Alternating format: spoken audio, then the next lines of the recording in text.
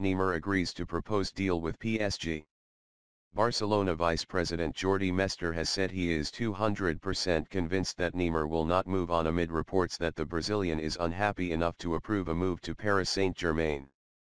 Mestre addressed the transfer rumors on Tuesday at a news conference and echoed what a Barcelona spokesman said a day earlier, that Barcelona are confident that Neymar will stay.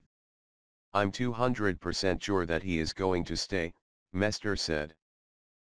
"I've read information in the French press that PSG themselves have categorically denied it, a club with whom we are maintaining absolutely normal relations.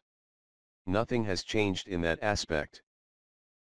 Despite Mestre's insistence, shortly after he spoke a report emerged from Brazilian outlet Esporte Interativo that claimed Neymar had accepted an offer from PSG, who would trigger his release clause in a world record transfer worth €222 million. All this comes after reports in Spain said on Monday that PSG were ready to pay the huge buyout to land Neymar, following a report in Sport that the player is feeling his development at Barcelona is being stifled by Lionel Messi. Also on Tuesday, French newspaper L'Équipe cited a PSG source as saying that the French club were not interested in dealing with Neymar again after talks a year ago ended on a sour note. "We're not going to repeat the Neymar show, there is a huge release clause and you have to be realistic," the source was quoted as saying. The Spain report said Neymar would be in line to earn €30 million a year in Paris after linking up with international teammates Dani Alves, Thiago Silva, and Lucas Moura. Manchester United and Manchester City also are credited with interest, although it is claimed the size of the transfer fee could present a problem, even for them.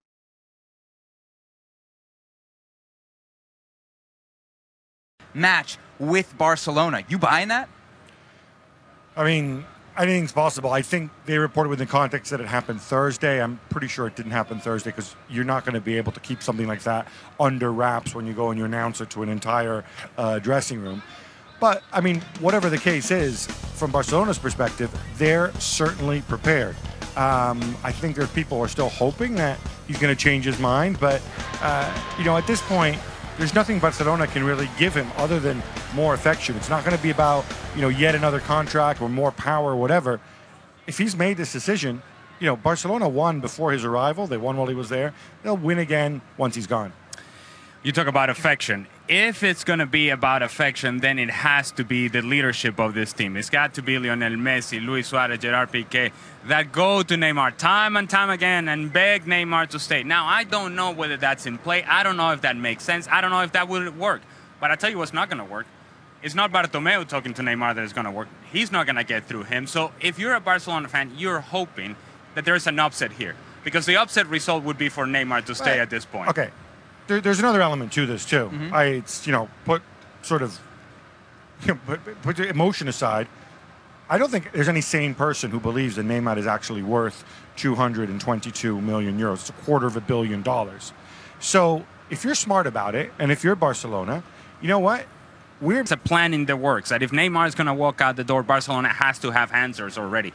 And I don't know that we can trust Barcelona to do that, given the recent history, because the history of what we saw last season is guys like André Gomes that did not really pan out. We're not Barcelona players. Denis Suarez, is that the guy that is going to help you out? No, I just don't think that Barcelona at this point, it just feels like they're in a transition period, and they don't know whether they're coming or going. Meantime, Real Madrid is flying. Loading up. Loading up. They get rid of James Rodriguez and somehow they get stronger. Dani Ceballos, they pick him out of the U21 European Championship. You got Marco Asensio still coming up. Isco still part of this team. Talk of Kylian Mbappe coming in. All these names are coming in, not many going out. It seems like Real Madrid is moving in one direction and Barcelona is kind of standing still. We just showed you the numbers, the most expensive transfers in history. This would almost double it. And yet one of our colleagues, Hercules Gomez, came out and said it was good business. It was a good deal. It was a bargain for PSG. How is that possible? I don't think it's a bargain for PSG, but by the same token, PSG is in a very particular situation, right? So they have these very wealthy owners. They came in with these extremely ambitious plans. They spent a lot of money, but they really want to go to the next level. The next level means competing for Champions League. And it means that they're going out and they're getting the best player in the world that they can realistically get, because Messi and Cristiano are not realistic. And that puts them in the map on a big way. That's a big statement. On top of that, they evidently sold Neymar on their idea, on their project. I don't think it's just about money. I think it's commercial. I think it's about growing the brand. I think that's a really big statement for them. In some ways, I don't think he's worth 222 million euros, but PSG can make it work, and I think it was important for them. Sometimes you need to overpay to get where you want to be. A bargain? Is that what Hercules said? That's what Hercules said. His words, not mine. Where is he shopping? Huh? Are you kidding me? Look, Neymar, as Gab said, you could argue is the third best player in the world. Right. You're not going to go after Ronaldo because you can't get him. You're not going to go after Messi because you can't get him. So then you go after Neymar, and then you're willing to open up and say, this is what we're going to pay, this is what it's going to cost, so be it. But if you are PSG, you better make sure that you have a balance to this team. Because it's great to have all these pieces and all the attacking talent, all the Brazilian players.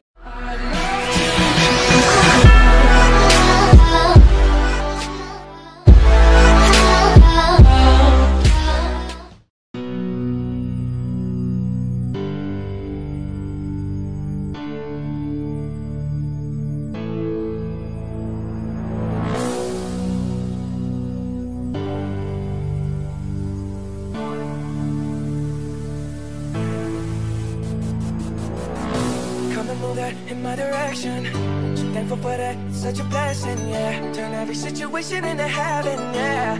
Oh, you are my sunrise on the darkest day. Got me feeling some kind of way. Make me wanna savor every moment slowly, slowly. You fit me, telling me love how you put it on. Get the only key, know how to turn it on. The way you never lie my ear, the only words I wanna hear. Baby, take it slow so we can last long. Tú eres el imán y yo soy el metal. Me voy acercando y voy armando el plan. Solo con pensarlo se acelera el pulso. Oh yeah, ya me está gustando más de lo normal. Todo mi sentido va pidiendo más. Este viaje va sin ningún apuro. Despacito.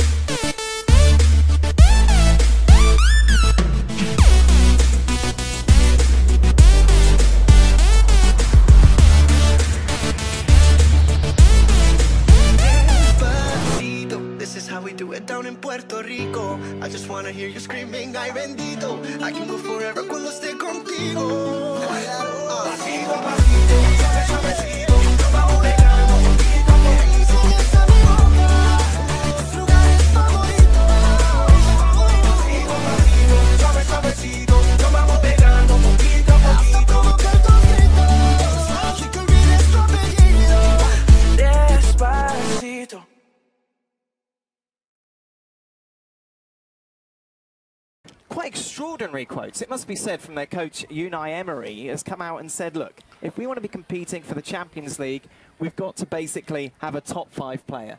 Alexis Sanchez, Mbappe and Neymar were after all of them. There was no, I don't want to talk about players who are at other clubs. He just steamrolled into the China shop and broke the whole thing. And it's weird because it's not even what you expect given Emery's personality. So much of this idea that this is gentleman's agreement where we pretend not to talk about other players and so on. I think they're making their intentions known. I think they really believe that they have a shot at Neymar. They evidently have been convinced that this is not just Neymar angling for more money and a better deal with Barcelona. I mean, he only got it a year ago. And they're coming out and they're stating their intentions. Personally, I like that honesty. I hate this thing where they all have to pretend, and then the minute the cameras stop rolling, you know, clubs get on the phone with agents and say, like, can you get him to do this or that? Is this not tapping up? What does that mean? Tapping up is this thing that's a silly thing that was invented in England. I mean, this is not, you know, we're in the off season. Every club does this. Every club normally acts to intermediaries. It's not as if Emery's showing up on Neymar's boat and saying, like, you know, putting his arm around him and being like, you know, look, you know, hello.